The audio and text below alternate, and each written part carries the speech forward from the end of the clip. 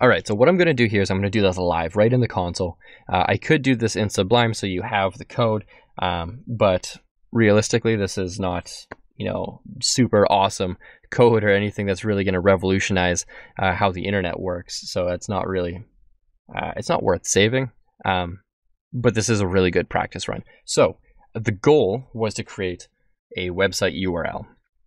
Now I'm going to use various methods. The first one I'm going to do is figure out which website we're supposed to be going to. So I'm going to create a variable called website, and it's just going to be https arcmont.com with a trailing slash.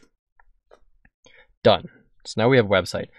This is, in all honesty, cheating. We could do some funner things, but this is not the part that I want you to focus on. What I wanted you to focus on was creating the URL, and that URL could be coming from anything. So let's create a new string, and instead of using camel case, I'm using underscore this time just to show you that you can use other variable naming conventions. The quick brown fox jumps over the lazy dog, or something along those lines. So you see that I've added 2 extra spaces in here instead of just 1. There's 2 in there. This is all capitals. This is I don't know why there's a capital C, capital K. Either way, we need to turn this into some sort of URL form. So now we have website and we have new string. So new string needs to turn into the URL. Well, the first thing I want to do with my new string is I want to turn this into something that I can manipulate no matter what down the line.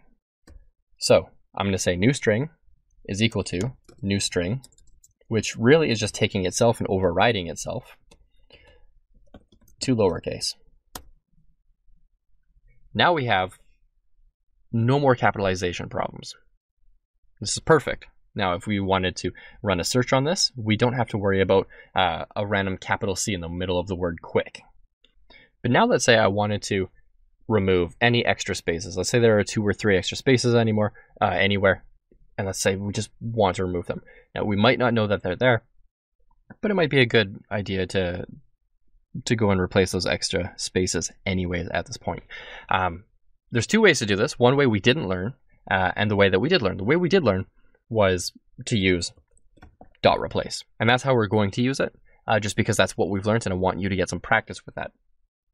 The other way is to use what's called regular expressions, which is a crazy computer way of searching through anything and finding the exact pattern that you have specified, and we're not going to learn about that yet.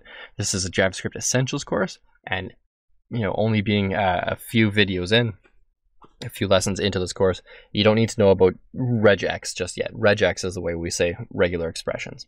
So next step, to replace. Say new string is equal to, let's not call it new string. It's going to get confusing. URL is equal to new string dot, and we know we can use replace.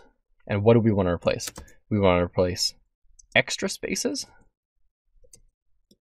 with just regular spaces. We can do that. Now, type this, and we've only got, where there were 2 spaces between the and lazy, there's now only 1.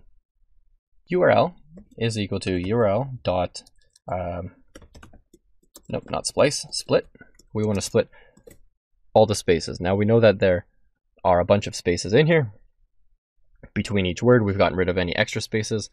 What happens? We get an array. Now URL is now an array. We can't do anything with that.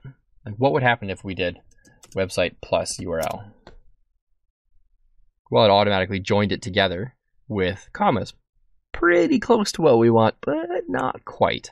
So let's do URL is equal to URL dot join, and let's join all of the array pieces, all these different words, with a dash. Now look at that. So now our final product is going to be URL is equal to website plus URL, which is going to concatenate our website and our URL.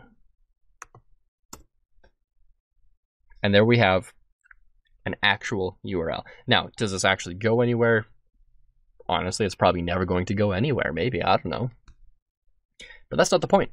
The point is we have what looks like a legitimate URL based on what could have been user input. User input is never perfect. Never. Like, if user input is perfect, that's very, very rare. Just assume that user input is always wrong, that it's always, it always looks terrible, that it's not formatted properly. Just those kinds of assumptions, not to be negative or anything, are good assumptions. Just assume that content entered into your website is not what you expect it to be. And that is having a security first mindset. Now, after we concatenated website with URL, well, we have a legitimate looking URL here, and we could have done that with any sentence. Running through this with any other sentence would have worked. If you feel like you've got a grasp on what we've done here, then I invite you to open up the next video. Let's keep digging into JavaScript. This is getting fun. This is getting exciting. And moving forward, this is only going to get better.